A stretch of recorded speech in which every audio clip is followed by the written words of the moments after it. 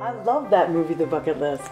But it's about two men dying and what they want to do before they die. I find that sad and depressing. They made a list of what they want to do before they die, and they lived it up. That's a positive thing. But they did it because they were dying. That's not positive, that's sad. Cindy, we're all going to die. It's how we live life that matters. Like, what's on your bucket list? Not thinking about dying. The beauty of the bucket list is that it makes you realize how precious every moment is. It helps you to be grateful for the blessings.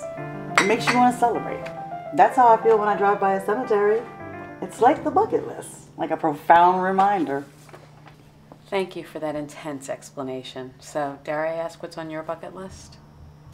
Well, first I'm going to go to Paris, and then Italy, because everybody who goes there goes back again and again.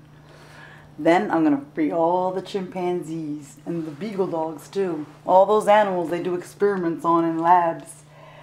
Because let's face it, stem cell research, that's what's going to cure disease. I'll be like 70, but I'll act like I need help with everything. They'll put me in a nursing home. It'll be great. Free laundry, food, help with my shower. I'll be good to go.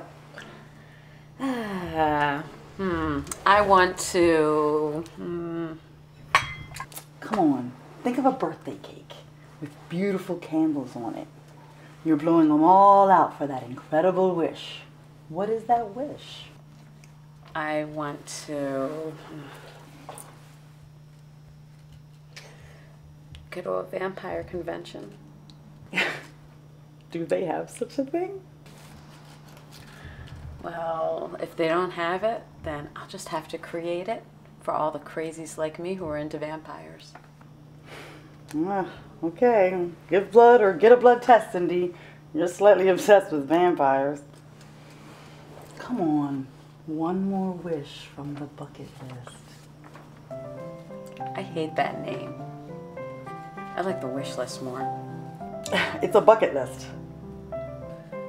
Okay. Take assertiveness training.